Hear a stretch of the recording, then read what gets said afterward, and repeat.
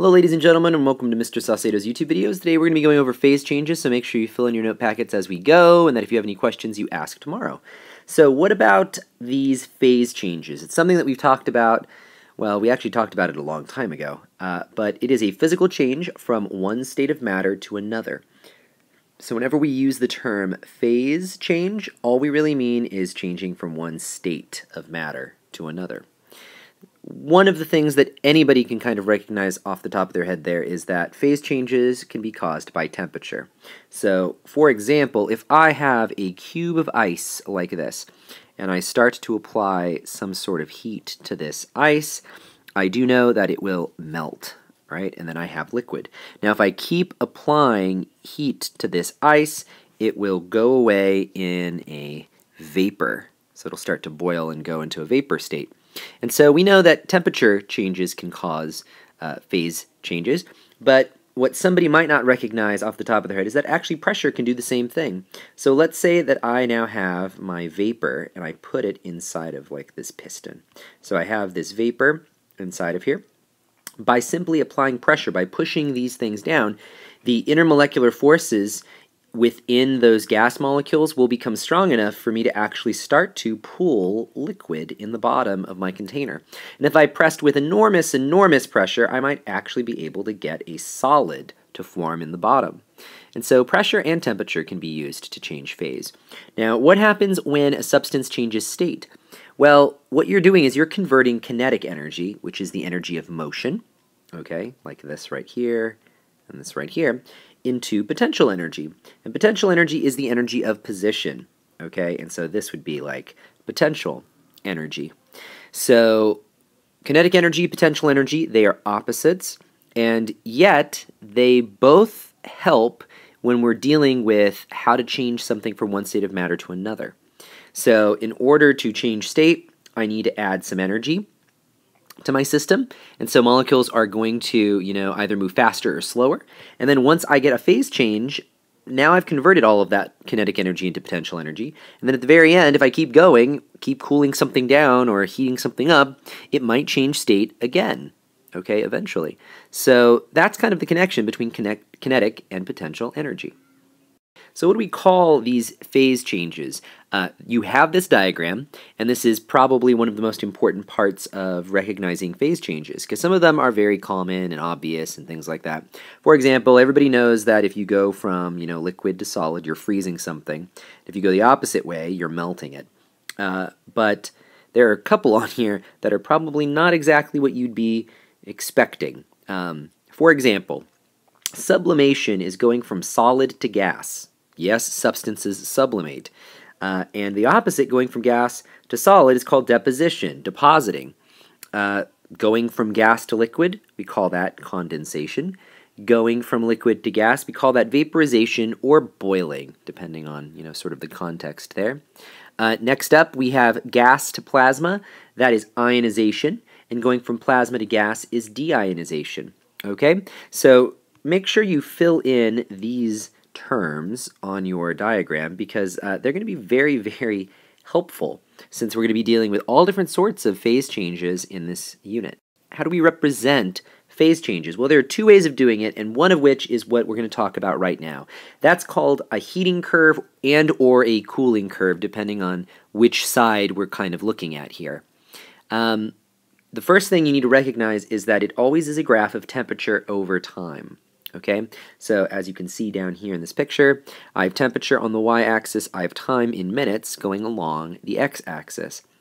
Now, you'll always end up in like a perfect world getting a shape that would look something like this. It kind of looks like, sort of slopes going up, and then it flatlines, then another slope, and then it flatlines, then another slope, and, this could continue depending on, sort of where we start. But what do these things mean? Well, important. The sloped lines, so we're looking at these lines here, that represents heating something up, or if we were going the opposite direction, if we were going this way instead, cooling something down. So that would be cooling something down, that would be heating something up. What does this represent? This represents a change in kinetic energy, Okay, so every time I see a sloped line, I am changing the amount of kinetic energy that this system or this object has. How do I know that? In kinetic changes, things move faster or things move slower. So obviously, if I'm following this from like down here, so I'm all the way down here, as I increase the temperature, things are moving faster and faster and faster and faster and faster. And then when I get to, point B on this graph, it flatlines. And then as I keep going up now from C to D, things get faster, move faster and faster and faster and faster and faster. And then again, it flatlines. And then again, it keeps moving faster and faster and faster. So anytime I see a sloped line, that's a change in kinetic energy. Maybe we're able to recognize then, anytime there is a flat line or a plateau, that represents a phase change. So remember, phase change. Phase change, that refers to going from solid to liquid, or going from liquid to gas, or going from solid to gas. Those are what phase changes are. What are those? Those are changes in potential energy. So every time I see a flat line like this, I am changing from one state of matter to another. Okay, now if I know what the substance is, I can infer what state of matter I started with and what state of matter I'm going to end up with and all of that. But let's just assume that this is a phase diagram, or sorry, a heating curve or cooling curve for water. So if so, then I would be in solid land if I'm down here.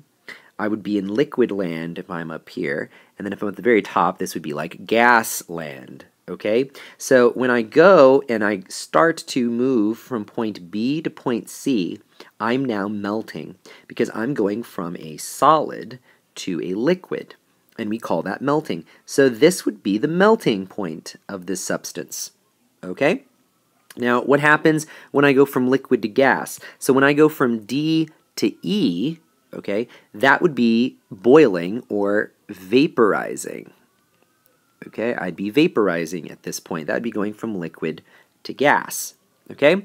And again, that's really important. If I know my states of matter, I can identify when something melts and when something boils or vaporizes. Okay? And so let's fill in a little bit more information about these graphs. How do we read a heating curve? Well, let's pretend that we apply constant heat to a solid piece of ice and describe what you'd see according to this heating curve. Okay? So let's go through this first before we start filling everything in. Okay, so you don't have to write any of this down yet. I'll tell you what to write down specifically in a little bit. Again, as I move from A to B, so line segment A to B, I would be heating up a solid, because this is just changing kinetic energy, so I haven't changed state yet. All I have is a solid piece of ice at a very low temperature, and I'm now heating this up. When I get to point B, though, this line segment, BC, that would be the point, or sorry, the time at which my solid would start to melt. And so it would start to melt, and by the time it gets to C, it would be completely melted into a liquid. Now, as I go from C to D, I'm changing kinetic energy again. So C to D, I have just heating up a liquid, and now I'm just heating up a liquid and heating up a liquid. When I get to point D, it starts to vaporize or boil. And then as I go across here again, it keeps boiling until it reaches point E. At that point, everything has been converted from liquid to gas. And so now that it is gas, all I'm doing is I keep heating up a gas. And so if I were to continue this line, and by the way, this line would go on like really, really high, eventually I would really reach a point at which it would become a plasma. Okay? But again, this entire heating curve is very general, but you'll see that it repeats itself quite a bit whenever we're dealing with how to heat or cool things down. So what exactly are you going to be filling in? Well, fill in the following.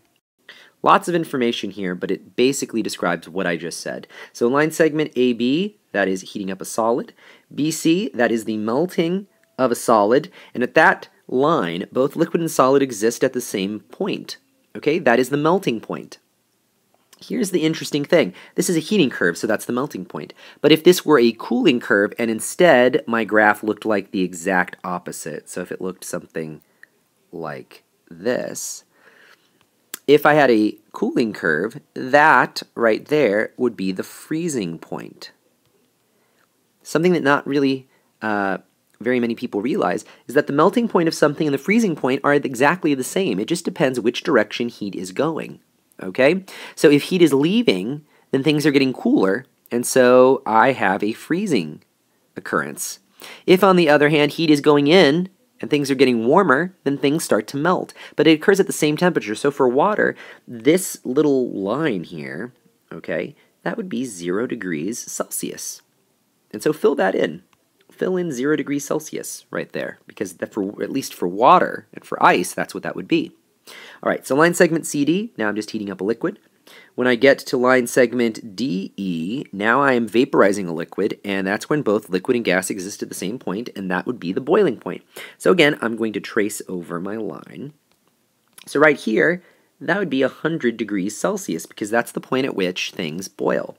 If this were a cooling curve, no one ever calls it this, but this would be where condensation starts. So we can think of that as the condensing point then. Okay? And then at the very end here, I have heating up a gas. So really, heating and cooling are just opposites, and so the melting point is the same as the freezing point, and the boiling point is the same as the condensing point. Okay, but that's how you read a heating curve. And a cooling curve is exactly the opposite direction. That's it. It's the same curve, just now flipped. Okay, so if you have any questions, feel free to ask tomorrow.